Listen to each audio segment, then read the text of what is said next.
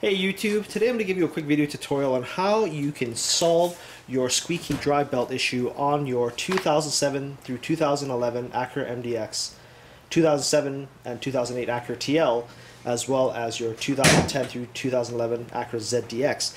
There was actually a Honda service bulletin issued fairly recently in the last few years here. Service bulletin 10-035 indicating that the drive belt squeaks and is definitely more noticeable during cold weather startup.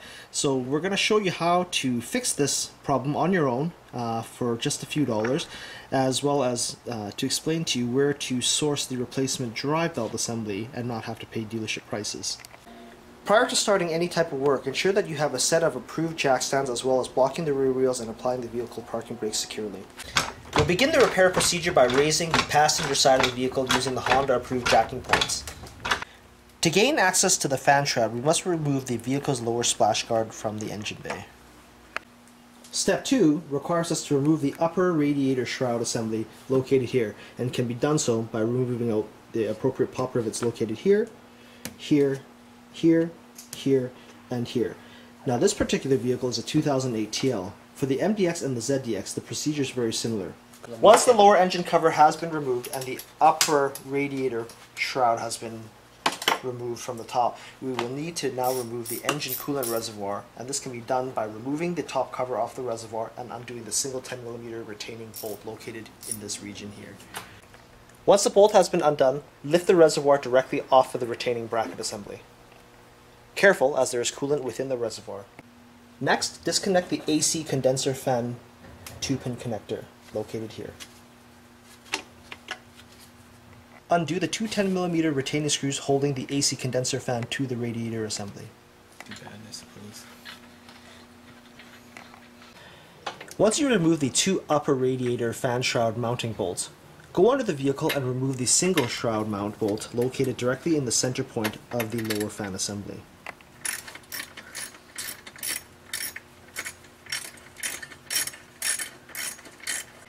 Before lifting the fan shroud assembly completely out of the engine bay, take note that on the passenger side of the AC condenser fan assembly that there is actually a wiring harness clip that needs to be pinched together with a pair of pliers or equivalent tool to remove it and release it from the bracket assembly.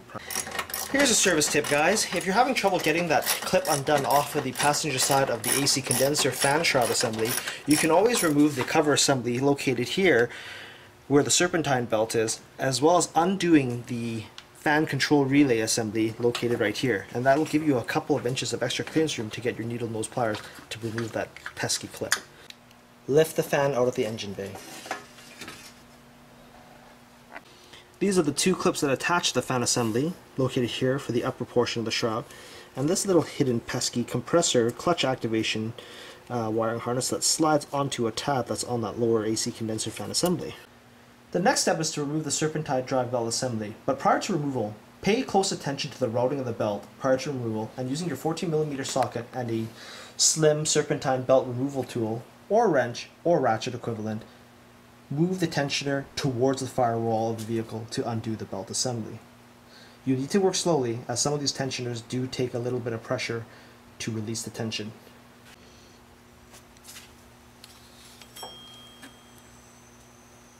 To solve the belt squealing issue, we need to replace this key component that was actually designed incorrectly originally from the factory.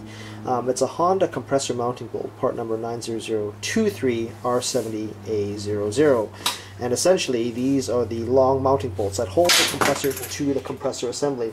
And in a nutshell, the difference between the new bolt versus the old bolt is that the circumference or the diameter of the actual mounting shaft is actually a little bit wider to fit in the compressor's mounting bores a little bit better than the old revised or the old bolt design. Bolts are about $1 a piece, if that, from your local Honda Canada dealership. The other component that needs to be replaced as well is the serpentine belt assembly, because they need to be replaced as a unit.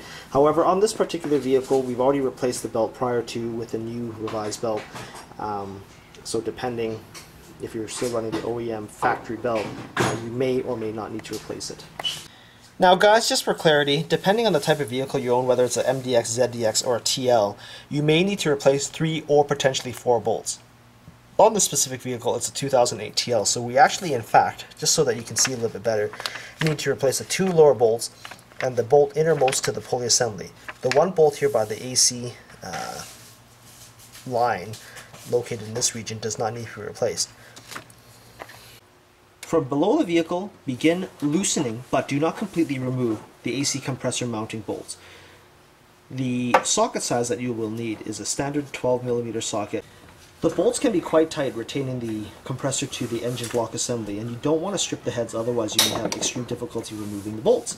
As a service tip, you may want to potentially use a short piece of pipe on the end of your ratchet to help give you a little bit more leverage. Okay guys, so depending on the type of vehicle you're working on, in a nutshell, we don't ever actually remove all the bolts, we only loosen them first. On this TL, we only have to replace 3 out of the 4 bolts. This is the first bolt that we actually removed. I want to make it very clear that you only replace these bolts in a sequential manner. Don't unbolt them all, otherwise your compressor will literally fall out of your car. But here's the old bolt, and this is the new bolt. And as you can tell, the shank thickness is dramatically thicker on the revised bolt than it is on the thin bolt. And this bolt will actually fit into the bores cut out in the compressor to hold it, to prevent it from moving around as such. Whereas this thinner bolt has a lot more play in the center and therefore allows the compressor to go off axis, causing the belts to squeal. Okay guys, prior to reinstalling any type of bolts that contact metal to metal, we want to make sure that we thoroughly coat any threads with an anti-seize compound. The product I'm using here is made by Permatex.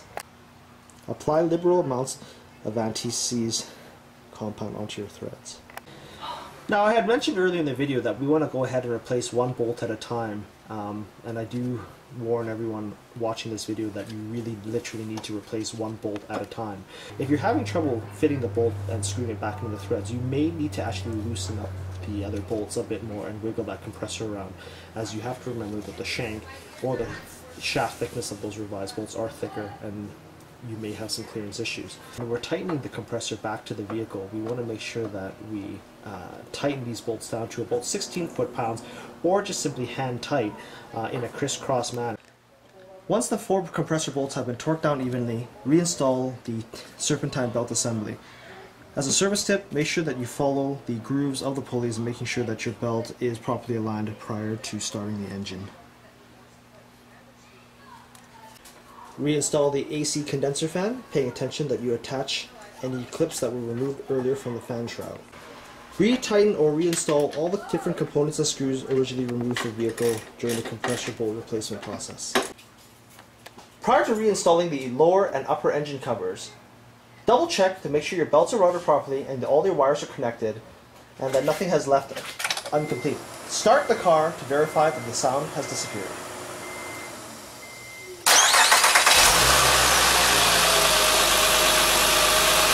Turn on the air conditioning system to verify that there is no AC belt squealing.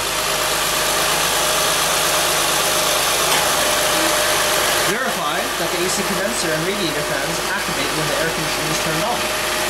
If all checks out, then all is good and you can shut the vehicle off and reinstall the engine covers.